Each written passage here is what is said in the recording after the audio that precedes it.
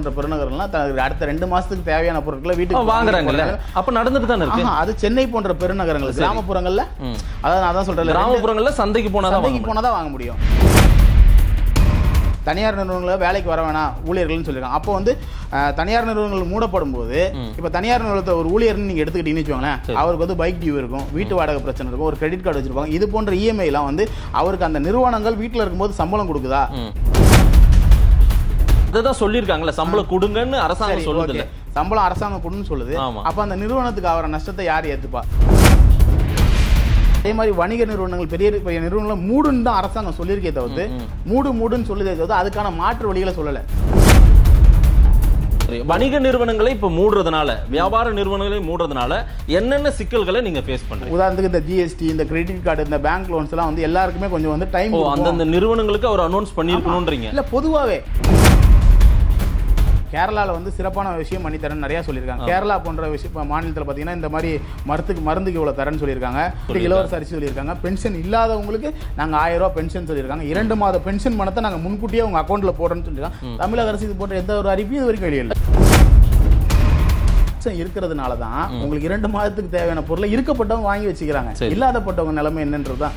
அச்சம் இல்லைன்னு நம்ம சொல்ல முடியாது. அச்சம் இருக்கிறதுனால தான் இன்னைக்கு இறைச்சி கடையை நோக்கி மக்கள் போல அந்த இறைச்சி 24 ரூபாய்க்கு விலை வீழ்ச்சி ஆனதுக்கு அச்சம் தான் காரணம். மாஸ்க் பார்த்தீங்கன்னு வச்சுக்கோங்களேன், 2 ரூபாய்க்கு கிடைச்சிது. மெடிக்கல் லைனில் மாஸ்க் வந்து 2 ரூபாய்க்கு கிடைச்சிது. இன்னைக்கு எம்ஆர்பி வந்து ஒரு மெடிக்கல்கிட்ட நேற்று வாங்கி எங்கள் வியாபார சங்க ரீதியாக நீங்கள் கொடுத்தாங்க 14 ரூபா, கடையில் 20 ரூபா, அதாவது 2 ரூபாய்க்கு ஒருத்தர் தான் அவர். இப்போ வந்து கடைசியா இந்த 2-3 நாட்களா மிகப்பெரிய இழப்பை சந்திச்சு தான் இருக்குன்னு நீங்க சொல்றீங்க. 2-3 நாட்களா இல்ல, கிட்டத்தட்ட இந்த கொரோனா வைரஸ் வந்து கிட்டத்தட்ட 10 நாட்களாவே வியாபாரம் வந்து மிகுந்த மந்த நிலைமையில தான் போய்கிட்டு இருக்கு. அடுத்து தொடர்ந்து 15 நாள் 30 நாள் கடையை மூட வேண்டிய சூழ்நிலை வருதுன்னு வச்சுக்கோங்களேன். அரசு என்ன பண்ணும்? வியாபாரிகளுக்கு என்ன மாதிரி ஒத்துழைப்பு கொடுக்க போகுது அரசாங்கம்? யாரையும் தொடாதீங்க, யாருக்கிட்டையும் பேசாதீங்க, இப்படி சொல்றதுனால மட்டும் கூட்டம் கூடாம இருக்காது. உங்களுக்கு தேவையானது அனைத்தும் கிடைக்கும், யாரும் பதட்டப்படாதீங்க, எல்லாரும் அமைதியா இருங்க, உங்களுக்கு எந்த தட்டுப்பாடும் இல்லாம தமிழக அரசு வந்து நாங்க நல்லா பார்த்துப்போம், இப்படி சொன்னீங்கன்னா கூட்டம் கூடாது. பிரச்சனையை வந்து விலக்கி சொல்றது விரோதி வன்முறையை திட்டமிட்டு நடக்கும். வெளிப்படையாகவே தெரியல.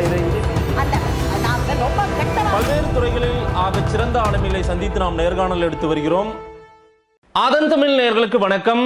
அரசியல் மேடை நிகழ்ச்சியில் மீண்டும் உங்களை சந்திப்பதில் மிக்க மகிழ்ச்சி.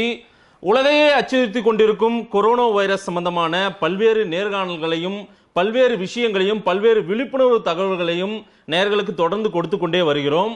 இன்னமும் அதற்கான முன்னெச்சரிக்கை ஏற்பாடுகளை மிக தீவிரமாக செயல்படுத்தி வருகிறது நம்முடைய இந்திய அரசு, தமிழக அரசு.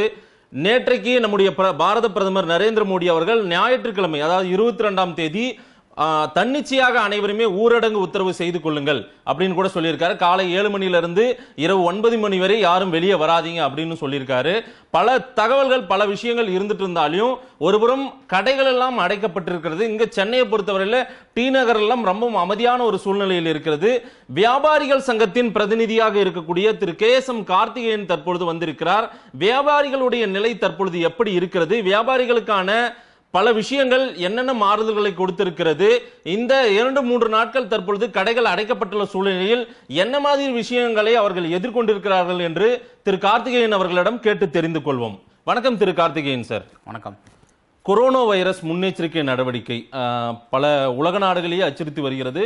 உலக நாடுகள்லாம் ரொம்ப அமைதியா இருக்காங்க. நிறைய விஷயங்கள் எல்லாத்தையும் வந்து தூக்கி போஸ்ட்போன் பண்ணி வச்சிருக்காங்க. எல்லாத்தையும் தூக்கி வச்சுட்டு அடுத்த வேலைகளை அப்புறம் பார்க்கலாம், முதல்ல வந்து நம்மை நாம தற்காத்துக் கொள்வோம் அப்படின்னு முன்னெச்சரிக்கை நடவடிக்கைகள் நடந்திருக்கு. தமிழ்நாட்டை பொறுத்தவரையில் அரசு ரொம்ப வேகமா துரிதமா செயல்பட்டு கொண்டிருக்கிறது. நேற்று இரவு பிரதமர் எல்லாம் பேசியிருந்ததெல்லாம் பார்த்தோம். வியாபாரிகள் இந்த 2-3 நாட்களாகவே கடைகள் அடைக்கப்பட்டிருக்கு, பெரு நிறுவனங்கள் எல்லாம் அடைக்கப்பட்டிருக்கு, சிறு சிறு கடைகள் இருந்துட்டு தான் இருக்குது. அன்றாட நம்ம பால் போன்ற பொருட்கள் வாங்கக்கூடிய கடைகள் இருந்துட்டு இருக்கு. என்னென்ன பிரச்சனைகள் இருக்குது, நீங்க எப்படி ஃபேஸ் பண்ணிட்டு இருக்கீங்க? அதாவது பெருநிறுவனம் சிறு நிறுவனம்னு நம்ம பார்க்காம இது போன்ற ஒரு அசாதாரண சூழ்நிலையில் வந்து நம்ம வந்து அரசாங்கத்துக்கு வந்து ஒத்துதான் போய் ஆகணும், ஒத்துழைப்பு கொடுத்தாகணும். ஏன்னா வந்து இது போன்ற வைரஸ்கள் பரவாமல் தடுக்கிறதுக்கு அரசு சொல்கிற விதிமுறைகள் நம்ம வந்து கடைபிடிச்சாகணும். ஏன்னா வல்லரசு நாடுகளான சைனா, அமெரிக்காவே இதை கண்டு அஞ்சிக்கிட்டு கொண்டு இருக்காங்க. பல உயிர் சேதங்களை வந்து நம்ம சந்திச்சு கொண்டுட்டு இருக்கோம். ஆனால் இன்றைக்கி வியாபாரிகள் வந்து ஒரு அசாதாரண சூழ்நிலையை வந்து இன்றைக்கி சந்திச்சுட்டு இருக்காங்கன்னு தான் நம்ம சொல்லணும். ஏன்னா வந்து ஒவ்வொரு ஏரியாலையும் ஒரு பிரச்சனை. இன்னைக்கு வந்து சந்தைகளை வந்து மூட சொல்லியிருக்காங்க. பல ஏரியாவில் வந்து இன்னைக்கு சந்தைகள் மூடிருக்காங்க. உடங்குடி, திருச்செந்தூர், தசமலை போன்ற ஊர்களில் வந்து சந்தையை மூடிருக்காங்க.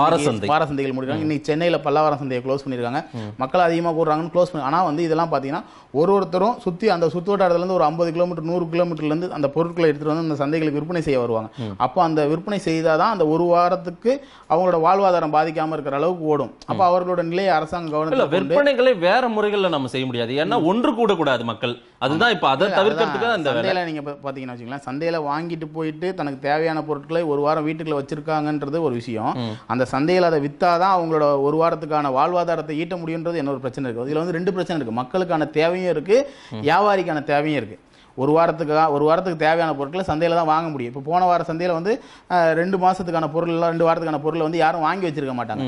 இப்போ இந்த வார சந்தையில இந்த ஒரு வாரத்துக்கான தேவையான பொருளை தான் மக்கள் வந்து வாங்குவாங்க. அப்போ அந்த சந்தைகள் மூடும் போது மக்களுக்கான பாதிப்பு வந்து மக்கள் தான் பாதிக்கப்படுவாங்க. இப்போ வியாபாரி பாதிக்கப்படுறாங்கன்றதை விட மக்களுக்கு, அதாவது வந்து ஒரு 10 வியாபாரி பாதிக்கப்பட்டனா 100 மக்கள் பாதிக்கப்படுவாங்க. இப்போ அந்த சந்தையில பொருளை வாங்கினாதான் அவங்க அந்த வீட்டில் கொண்டு போய் வச்சுக்க முடியும். அவங்களுக்கு அத்தியாவசிய தேவையான பொருட்கள் வந்து கிடைக்கும். அப்போ அதுக்கு ஒரு மாற்று வழி சொல்லாம திடீர்னு இல்ல மாற்று வழின்னா நீங்களே ஒண்ணு சொல்லுங்களேன். வியாபாரிகள் இல்ல அதான் வார சந்தையை தவிர்க்க சொல்றாங்க. அப்படி இல்லைன்னா வேற மாதிரி முறைகளை நம்ம கொண்டு போய் அதை வியாபாரம் பண்ண முடியாது. சென்னை மாதிரி பெருநகரங்கள் வந்து பாத்தீங்கன்னா தெருவுக்கு 4 கடை இருக்கும்.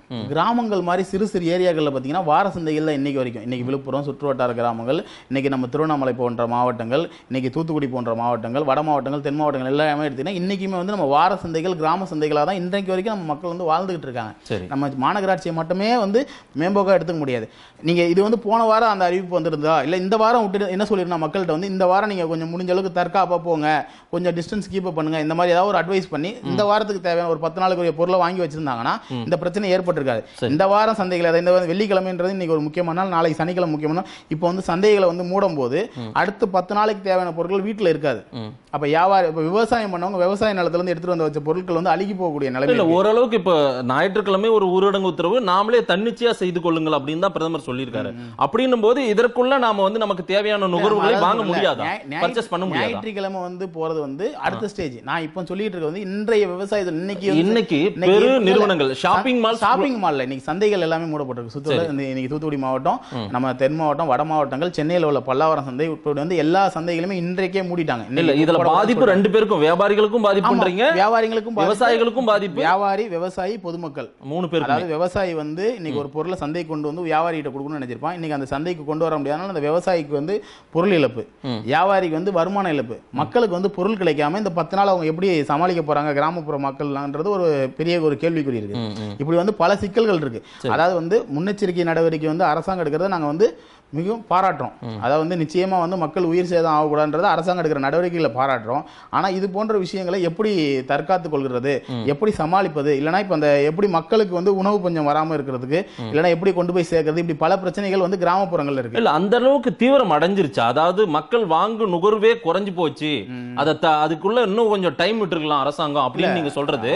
இல்ல வாங்கு நுகர்வே குறைஞ்சு போச்சுன்னா மக்களை வந்து அந்த அளவுக்கு டைம் விடாம நிறுத்திட்டாங்கன்னு நீங்க சொல்றீங்களா? வாங்கும் நுகர்வு வந்து இன்னைக்கு இருக்கிற நிலைமையில பார்க்கும்போது வாங்கும் நுகர்வு வந்து குறையல. ஏன்னா மக்கள் வந்து அச்சத்தில் என்ன பண்றாங்கன்னா, இன்னைக்கு சென்னை போன்ற பெருநகரம்லாம் அடுத்த 2 மாசத்துக்கு தேவையான பொருட்களை வீட்டுக்கு வாங்குறாங்கல்ல. அப்ப நடந்துட்டு தானே இருக்கு. அது சென்னை போன்ற பெருநகரங்கள். கிராமப்புறங்கள்ல, அதாவது நான் தான் சொல்றேன், கிராமப்புறங்கள்ல சந்தைக்கு போனாதான் வாங்க முடியும். இன்னைக்கு சென்னை போன்ற பெருநிறுவனங்கள் அது வந்து மக்கள் அடுத்த 2 மாசத்துக்கு தேவையான பொருட்களை வாங்கிடுறாங்க. சென்னை போன்ற பெருநிறுவனங்கள் மற்ற சில பிரச்சனைகள் இருக்கிறது, அதை சமாளிக்கணும். கிராமப்புறத்துல பாத்தீங்கன்னா அந்த பொருட்கள் வந்து மக்களுக்கு போய் சென்றடைவுல பிரச்சனை இருக்குது, விவசாயிகளுக்கு பிரச்சனை இருக்கு, இப்படி பல பிரச்சனைகள் இருக்கு. இன்னைக்கு சென்னை போன்ற விஷயத்துல என்ன பண்ணிருக்காங்க, ஒர்க் ஃப்ரம் ஹோம்னு கொடுத்துருக்காங்க. அது மட்டும் இல்லாம தனியார் நிறுவனங்கள் வேலைக்கு வர வேணாம் ஊழியர்கள்னு சொல்லிருக்காங்க. அப்போ வந்து தனியார் நிறுவனங்கள் மூடப்படும் போது இப்ப தனியார் நிறுவனத்தை ஒரு ஊழியர்னு நீங்க எடுத்துக்கிட்டீங்கன்னு வச்சுக்கோங்களேன், அவருக்கு வந்து பைக் டியூ இருக்கும், வீட்டு வாடகை பிரச்சனை இருக்கும், ஒரு கிரெடிட் கார்டு வச்சிருப்பாங்க. இது போன்ற இஎம்ஐ எல்லாம் வந்து அவருக்கு அந்த நிறுவனங்கள் வீட்டுல இருக்கும்போது சம்பளம் கொடுக்குதா, இல்ல சம்பளம் கட் பண்றாங்க, இல்ல அததான் சொல்லிருக்காங்கல்ல, சம்பளம் கொடுங்கன்னு அரசாங்கம் சொல்லுது, சம்பளம் அரசாங்கம் கொடுன்னு சொல்லுது. அப்ப அந்த நிறுவனத்துக்கு ஆகிற நஷ்டத்தை யார் ஏத்துப்பா? இல்ல என்னன்னா ஊழியர்ன்ற ஒரு அதாவது ஒரு 5 ஊழியர்னா பிரச்சனை இல்ல. ஒரு சில நிறுவனங்கள் வந்து 1000 ஊழியர் 2000 ஊழியர் கூட இருப்பாங்க. அப்ப அந்த நிறுவனத்துக்குரிய நஷ்டத்தை யார் ஏத்துப்பா?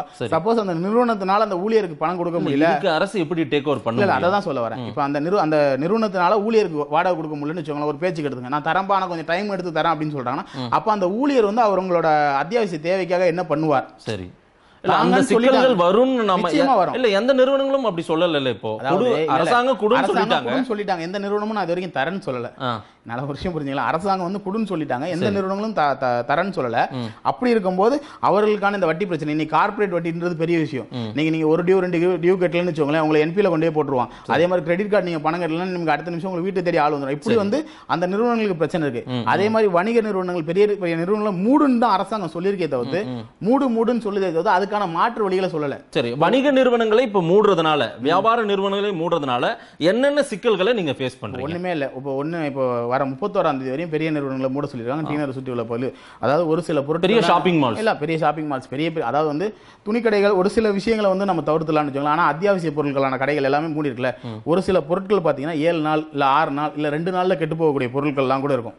இப்போ அதுக்கு அரசாங்கம் எதுவும் மானியம் தருமா, இல்ல அந்த கடைக்கான இழப்பீடு தருமா? சரி, இப்போ எல்லா வியாபாரியும் நீங்க எடுத்துட்டீங்கன்னு பாத்தீங்கன்னா, இப்போ இந்த புதுசா கொண்டு வந்திருக்க இந்த ஜிஎஸ்டி முறையில ஜிஎஸ்டி கட்டி தான் நாங்க பொருளை வாங்கி வச்சிருக்கோம். இல்ல, இதுல வந்து பெரிய பெரிய ஷாப்பிங் மால்ல ஏற்கனவே நீங்க ஆர்டரின் பேர்ல ஒரு இது கொடுத்திருக்கீங்க அப்படின்னா அதற்கு ஒரு தனி வழி வைத்து ஆட்கள் நிறைய இல்லாம, பணியாட்கள் இல்லாம நீங்க அதை வெளியே எடுத்துட்டு போலான்ற இதெல்லாம் கொடுத்துருக்காங்க அரசு. அது சைடுல நடந்துட்டு தான் இருக்கு. இப்ப நல்லா கேட்டுங்களேன், இப்ப நான் என்ன சொல்ல வரேன்னா, இப்ப ஏற்கனவே வந்து பொருட்களை வந்து நம்ம ஜிஎஸ்டி கட்டி நம்ம உள்ள வந்து வாங்கி வச்சிருக்கோம். சரி, இப்ப நம்ம 15 நாள் நம்ம ஒரு நிறுவனத்தை மூடும் போது மொத்த கடையை நீங்க காலி பண்ண முடியாது. ஒரு கடையில இன்னைக்கு 1000 பேர் வேலை செஞ்சுட்டு இருப்பான், இல்ல 2000 பேர் வேலை செய்வோம். அந்த நிறுவனத்தை விட்டு அத்தனை பேர் வேலையை விட்டு போயிட்டான்னு வச்சுக்கோங்களேன், திரும்ப அந்த நிறுவனத்தை திறக்கும் போது 2000 பேர் வேலைக்கு வருவாங்களா, அது ஒரு பெரிய கேள்விக்குறி. இப்போ ஹோட்டல் ஃபாஸ்ட் ஃபுட்லாம் வந்து மக்கள் வந்து தவறுங்கன்னு சொல்லி அரசாங்கமே சொல்லுது. அப்போ அதுல இருக்க மாஸ்டரோ வேலையை விட்டு ஆள் போயிட்டாலும் திரும்ப வருவாங்களான்னு அது ஒரு கேள்விக்குறி. இப்போ என்னன்னா, அத்தியாவசிய பொருள், மளிகை பொருள்கள்ல இருந்து டெக்ஸ்டைல்ஸ்ல இருந்து எல்லாமே நம்ம வந்து ஜிஎஸ்டி கட்டி தான் இன்னைக்கு எடுக்கிறோம். அப்போ அந்த 15 நாளைக்கு வந்து இப்போ ஜிஎஸ்டி ரிட்டர்ன்ஸ்க்கு அரசு வந்து இது வரைக்கும் எந்த ஒரு வரி அடிப்படையில் மாதத்துக்கு ஒரு முறை கட்டுதா, பொருட்கள் எடுக்கிற அடிப்படையில் கட்டுதா, தினமும் அதாவது வந்து பெரிய நிறுவனங்கள் வந்து பில் டு பில் கட்டுறது இருக்குது, இல்ல டெய்லி கட்டி எடுத்துட்டு வரது இருக்கு, மாசத்துக்கு ஒரு வாட்டி கட்டுறது, தினமும் கட்டுற மாதிரி கூட இருக்கு. ஆமா, ஒரு சிலதெல்லாம் இப்போ இந்த டிரான்ஸ்போர்ட்லாம் போதீங்கன்னா ஜிஎஸ்டி கட்டி தான் நம்ம டிரான்ஸ்போர்ட் பில் வந்து அனுப்ப முடியும்.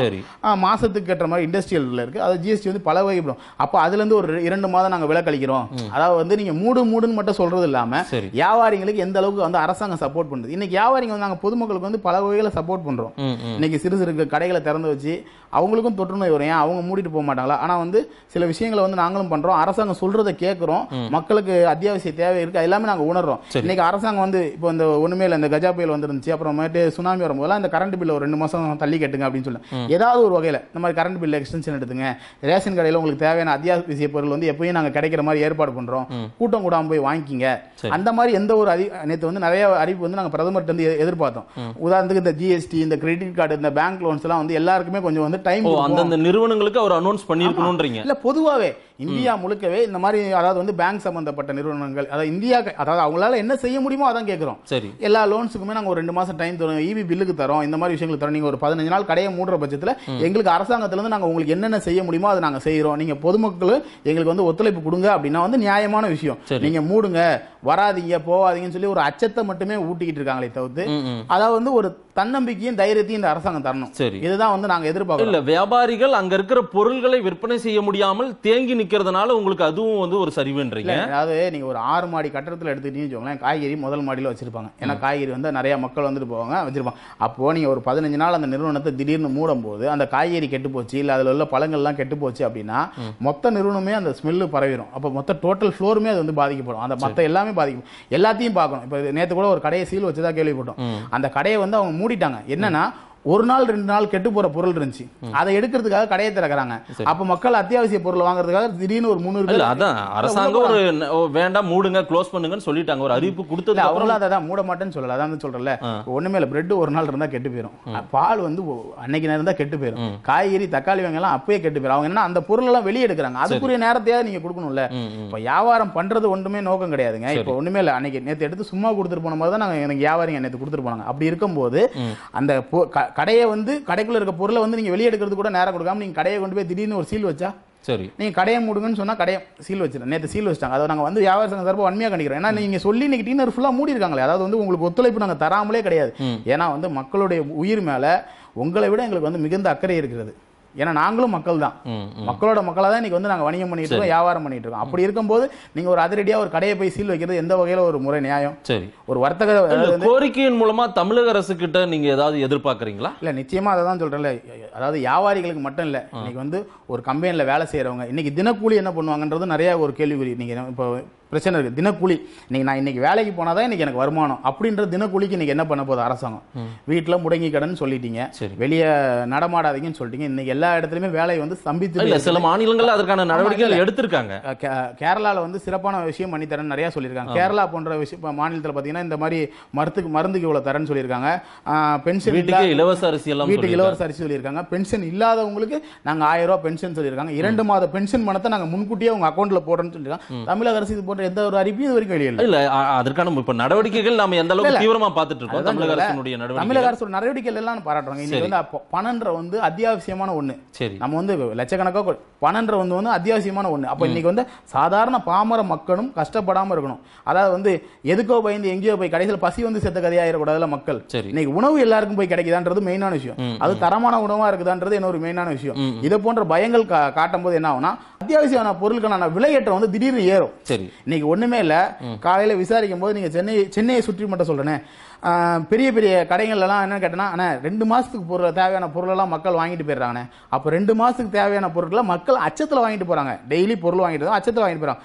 அப்போ அடுத்த 2 மாசத்துக்கு அந்த கடையில வியாபாரம் நடக்காதுன்றதான் அங்க ஒரு மெயினா பார்க்க வேண்டிய விஷயம்.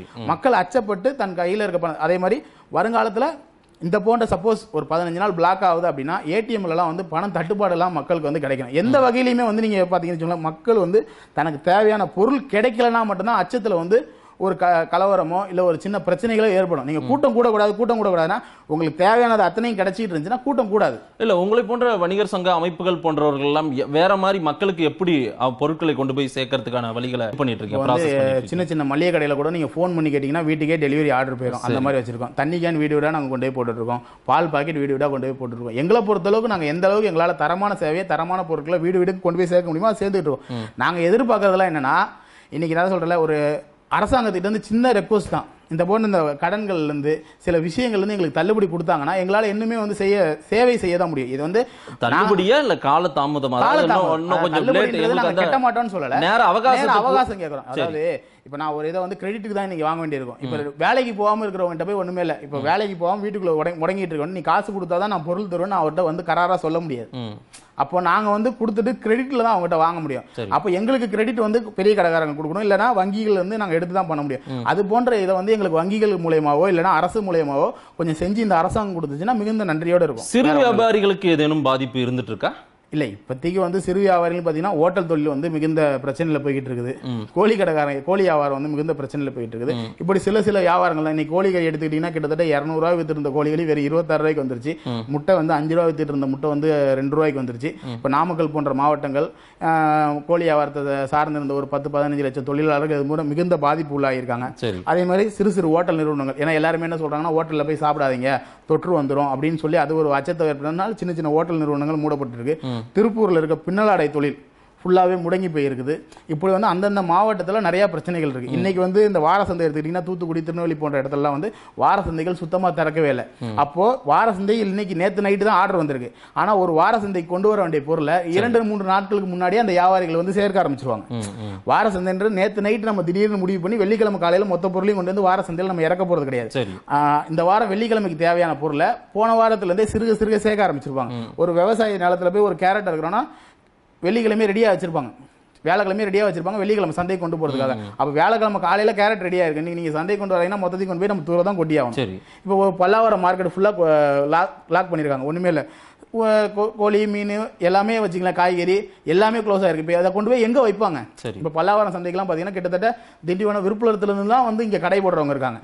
அவங்க வந்திருப்பாங்க, இப்ப அவங்க வெறுங்கையோட திரும்பி போகணும். இதுக்கு எந்த மாதிரி மாற்று ஏற்பாடு பண்ணி? இல்ல, அதுக்கு தான் அந்த மாதிரி வியாபாரிகள் விவசாயிகள் இப்ப என்ன பண்றாங்க அந்த பொருட்களை இப்ப வச்சுக்கிட்டு? அதாவது வந்து விவசாயம் சார்ந்த பொருட்கள் நிச்சயமா வந்து கெட்டு போகும், இல்லைன்னா தரமட்ட விலைக்கு தான் கொடுத்துட்டு போகணும். அது வந்து மிகப்பெரிய நட்டம். இல்ல, அதான் நடந்துட்டு இருக்கா இப்போ? ஆமா, உண்மை அதானே. இப்ப இன்னைக்கு பல்லாவரம் சந்தைக்கு வந்த பொருள் எதையுமே நீங்க விற்காதீங்கன்னு சொல்லிட்டீங்க, அவங்க என்ன பண்ணிட்டு போவாங்க? எங்கேயாவது ஒரு இடத்துல கம்மியான விலைக்கு தான் கொடுத்துட்டு போகணும், சொற்ப காசுகளுக்கு தான் கொடுத்துட்டு போனா அவங்களுக்கு நட்டம். அதை சார்ந்து வாங்க வந்தவங்களுக்கு ஒரு ஏமாற்றம் இருந்திருக்கும். இப்போ வந்து நம்ம தென் மாவட்டம் வட மாவட்டம் எடுத்துக்கிட்டீங்கன்னா அவங்களுக்கு ஒரு வாரத்துக்கு தேவையான பொருட்கள் வந்து கிடைச்சிருக்காது. இப்போ அந்த மக்களுக்கு வந்து அந்த பொருட்களை எப்படி அரசாங்கம் கொண்டு போய் சேர்க்க போகுதுன்றது மிகப்பெரிய கேள்விக்குறி.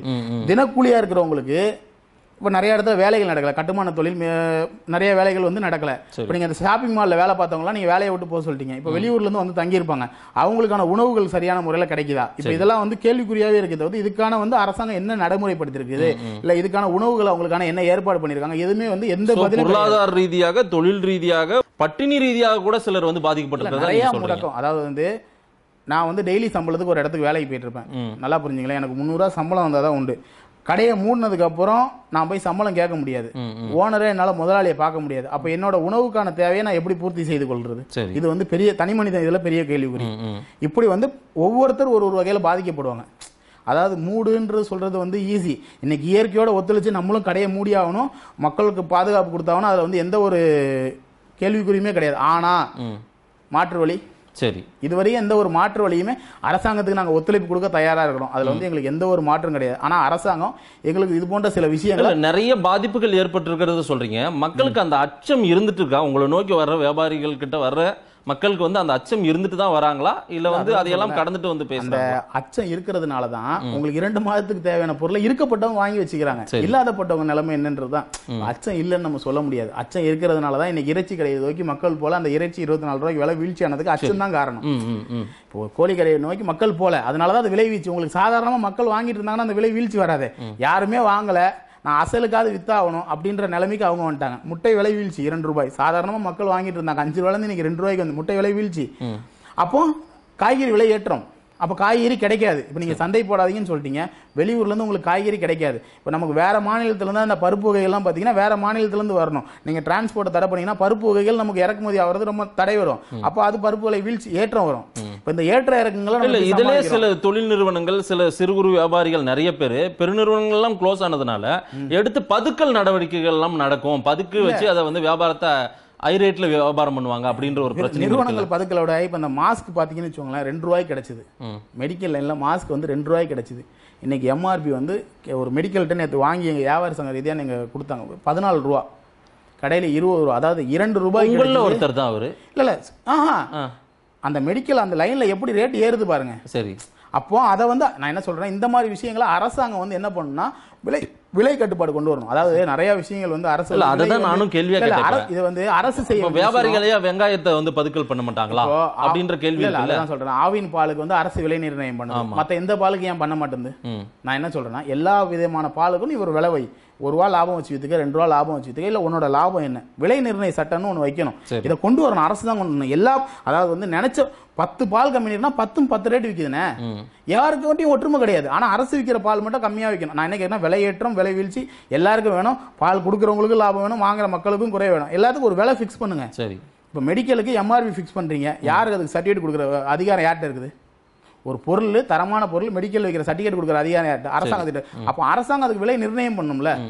இப்போ நெல் வாங்குற விவசாயிட்ட விலை நிர்ணயம் பண்றீங்கல்ல, ஆனா அத்தியாவசிய பொருளுக்கு ஏன் விலை நிர்ணயம் பண்ண மாட்டீங்க? விலை நிர்ணயம் பண்ணும். அதாவது அத்தியாவசியமான பொருள் இந்த மாதிரி தட்டுப்பாடு வந்துச்சுன்னா அதை விற்கிறவங்க மேல யாரா இருந்தாலும் தகுந்த நடவடிக்கை எடுக்கணும். ஒண்ணுமே இல்லை, அந்த மாஸ்க் நீங்க 30 ரூபாய்க்கு வித்துட்டு இருக்காங்க, அப்ப யாரு கேட்கறது? மக்கள் ஏமாந்து வாங்கிட்டு தான் இருக்கிறாங்க. இப்ப இதை யாரை குறை சொல்றதுன்றே தெரியல இதுல. ஏன்னா கேட்டா அவங்க என்ன சொல்றாங்கன்னா, உற்பத்தி கிடைக்கல, நாங்க வெளியே இருந்து வாங்குறோம். அதாவது மக்களுடைய பயத்தை வந்து எப்படி மாற்றக்கூடாது, நம்ம அதை வந்து திசை திருப்பக்கூடாது. இது வந்து நாங்கள் நல்லா கேட்டீங்களா, வியாபாரின்ற நாங்கள் வந்து எப்படின்னா மக்களுக்கு தேவையானதை வாங்கி கொடுக்குற இடத்துல தான் இருக்கிறோமே தவிர்த்து எனக்கு என்ன விலைக்கு வருதுன்றதை நீங்க பார்க்கணும். இப்போ நீங்க வந்து நான் வியாபாரி வந்து பதுக்கலோ எந்த ஒரு சிறு வியாபாரியும் பதுக்கல் பண்ண மாட்டேன். காரணம் ஏன்னா நாங்கள் மக்களோட மக்களாக இருக்கிறோம். எங்களுக்கு நிறுவனத்துல இருந்து வருது யார், எங்களுக்கு தயாரிப்பு எங்க இருந்து வருது?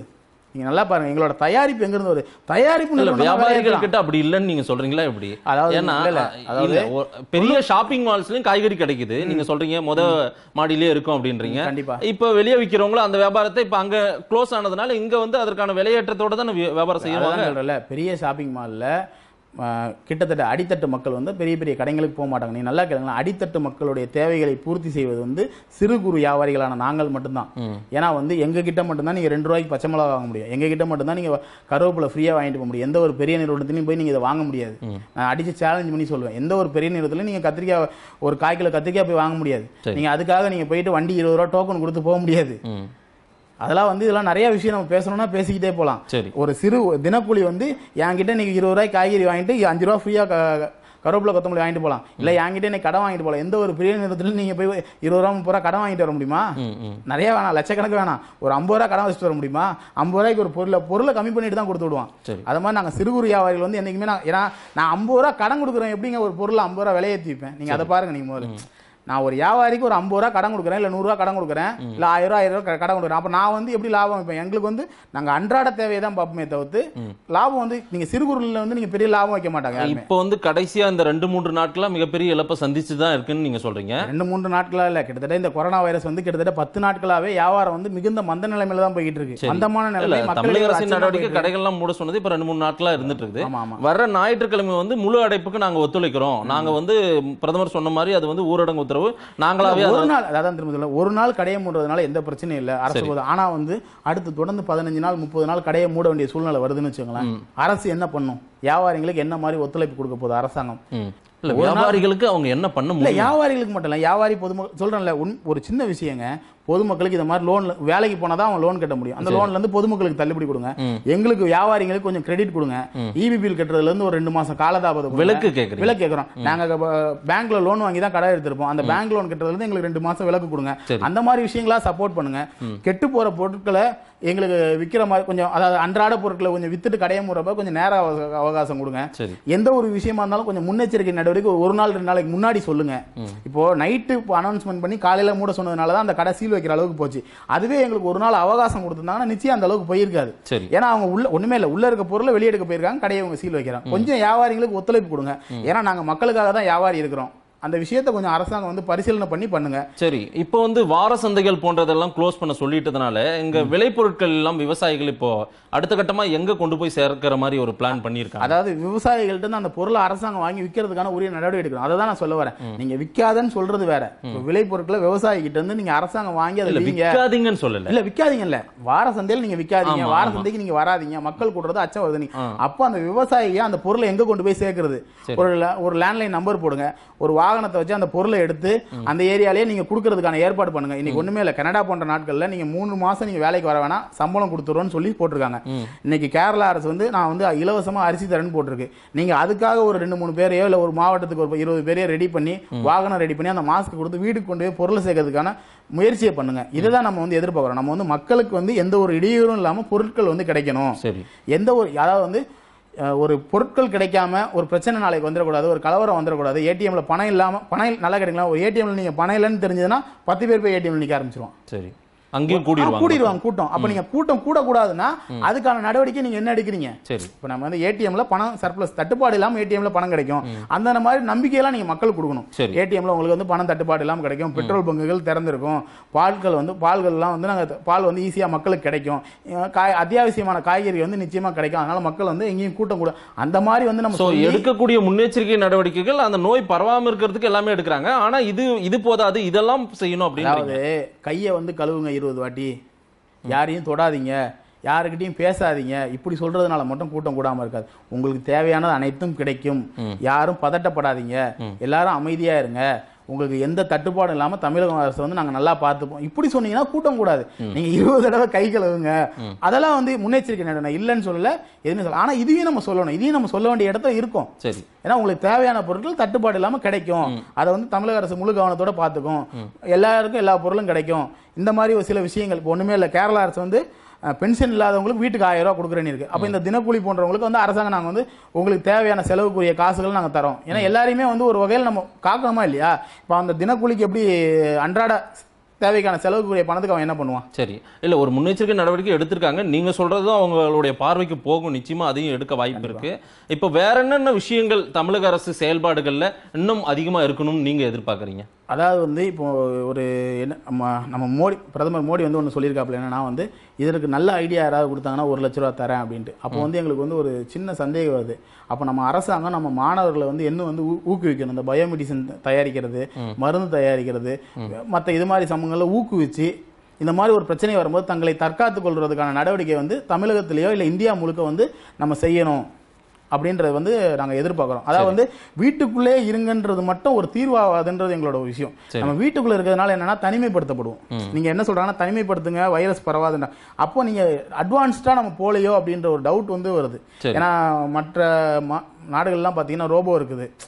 மனிதனுக்கும் ஒரு விஷயங்களில் வேலை செய்யறதுக்கு ரோபோலாம் இருக்குது. ஆனால் இந்தியாவிலே தமிழ்நாட்டிலே அப்படி கிடையாது. வருமுன் காப்போம் அப்படின்ற ஒரு பாலிசியை தான் இவங்க எடுக்கிறாங்க. இப்போ கூட நாங்கள் என்ன நினைக்கிறோம்னா, வீட்டுக்குள்ளேயே முடுங்குங்கன்னு சொல்றது என்னன்னா, நிறைய பேருக்கு இந்த நோய் அச்சம் இருக்குது, அரசாங்கத்துக்கு இருக்குது. அது எப்படின்னு இன்னும் நிறைய டெஸ்ட் எடுத்து கண்டுபிடிக்க முடியல. அதனால தனிமைப்படுத்தி வச்சா நோய் பரவாம இருக்குமோன்ற ஒரு அச்சத்தினால தான் இந்த முதல் கட்டமா போட்டிருக்காங்க. இது அடுத்த கட்டத்துக்கு கொண்டு போறாங்களா இல்லையான்றது அரசாங்கம் தான் சொல்லணும். அடுத்த கட்டத்துக்கு கொண்டு போகும்போது மக்களுக்கு தேவையான அத்தியாவசிய பொருட்கள் அனைத்தும் கிடைக்கிற மாதிரி வழி செய்யணும்ன்றது தான் எங்களோட விஷயம். நிறைய கோரிக்கைகள் வச்சிருக்கீங்க. உங்களுடைய பாதுகாப்பு எந்த அளவுக்கு இருக்கு? கொரோனா பற்றியான உங்களுடைய அச்சம் எப்படி? இல்லை, அதாவது இன்னைக்கு தமிழகத்தில் 3 பேருக்கு தான் வந்திருக்குன்னு சொல்லியிருக்காங்க.